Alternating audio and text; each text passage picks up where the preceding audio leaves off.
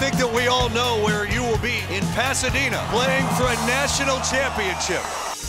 I'm Pete Fiutak for Campus Insiders, reporting for the ACC Digital Network here at the BCS National Championship. The big stories people are buzzing about for both teams. For Auburn, the long layoff. Will this affect the timing of the offense? This running game was rocking and rolling at the end of the season, was awesome against Missouri. Will it be a problem now that Florida State has had 6 weeks to prepare for this thing? For Florida State, what are people talking about now that Florida State is the man? Jameis Winston, obviously the Heisman winner. He's the big storyline. All year long, they didn't really fly under the radar, but they weren't really the hunted. Now they're the top dog. They're expected to win this game. They're expected to win by a lot.